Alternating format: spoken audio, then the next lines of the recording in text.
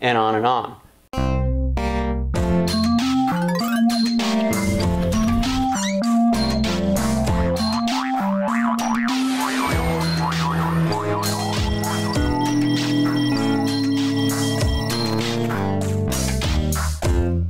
Hi, this is John Park for Make Magazine and the Maker Shed. Today I'm going to take a look at experiment number 8 in the Make Electronics book, and I'm going to use the Make Electronics component pack number 1 to do the experiment.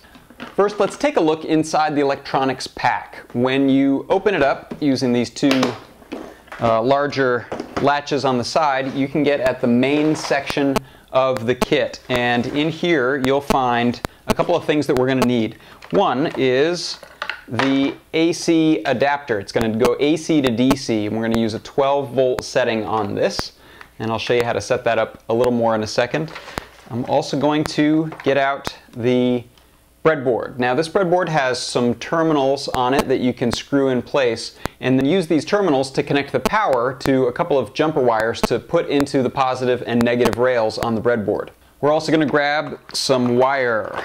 We'll use the black and red wire to create some little solid core hookups between the power connector and those terminals, as well as the terminals to the breadboard. While we're in the main section of this pack, we're going to grab one black alligator clip. It's the little black rubber insulated alligator clip that we'll use to make our connection between the AC-DC adapter and one of the terminals on the breadboard. Okay, next we'll flip the lid back up to close it, and let me latch those sides. The section opens up here to reveal loads more components. From the big tray of components in the top of the lid, I'm going to grab the relay that we're going to use, a couple of LEDs. I'm going to go with these big red ones.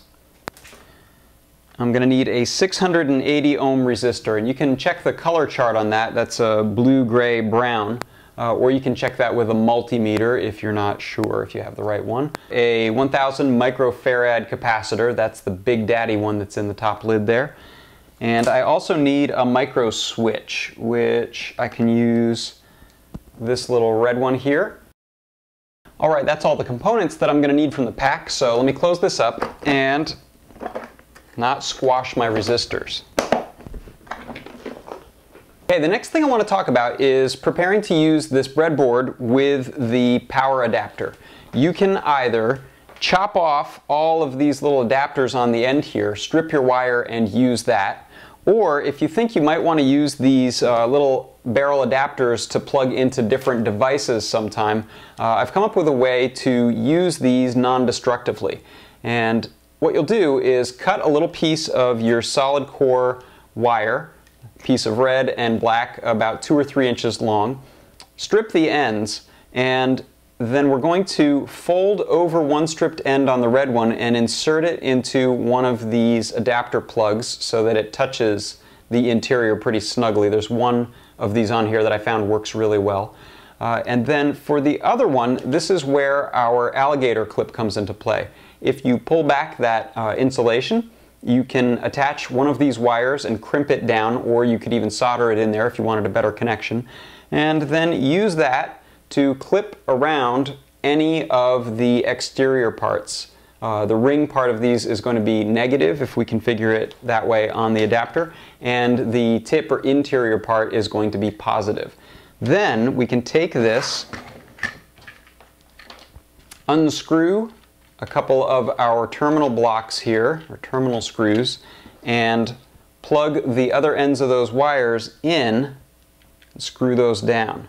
Now I've already attached a small length of stripped wire that plugs into the negative rail on that black plug on the board, and same for the positive. I can take this little wire, set it inside the red screw, and screw that down. Okay, my clip came off. That's one hazard of this. Let me put that back on. Okay, now we're wired and ready to go. We're going to have 12 volts on the board when we plug that in and select the proper settings. So here I've got the schematic, and this is the freeform version of the circuit that we're going to do. Or if you want to cheat and jump ahead, here is what it looks like laid out on the breadboard. So that's the circuit I'm going to put together now. So what this circuit does is it uses the relay to open and close itself as the coil gets energized. And instead of oscillating back super fast, the capacitor gives it a bit of a pause in there based on the time it takes to discharge that capacitor. As that turns on and off, you'll see the LEDs blink. And there it goes. So if you want to try other exercises like this, check out the Make Electronics book and the Make Electronics component pack in the Maker Shed. Thanks a lot.